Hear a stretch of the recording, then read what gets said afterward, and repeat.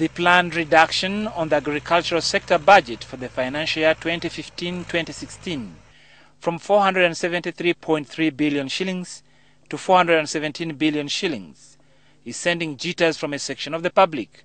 And for another, when you say laboratories, it's not about even the laboratories in the building, but they have laboratories in the field, you know.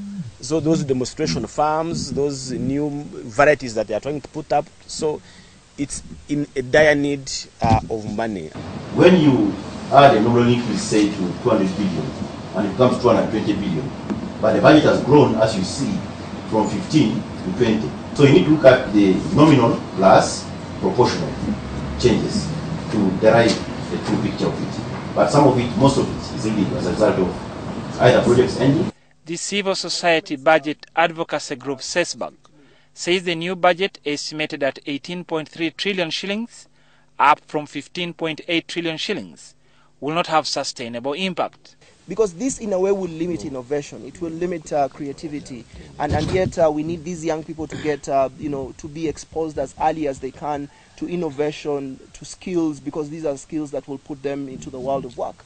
For next financial year, 15-16, Finance has allocated 50 billion shillings towards the enhancement of university lecturers' salaries.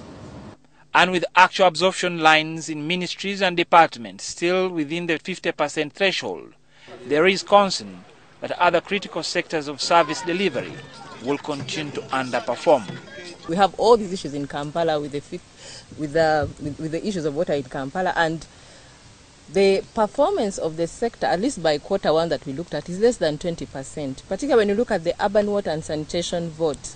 Among others, the civil society budget advocacy group is asking government to reform the management structure of the foreign exchange market and enhance public-private partnership in agro-processing so as to stimulate economic activity. Reina Ojan, NTV Business.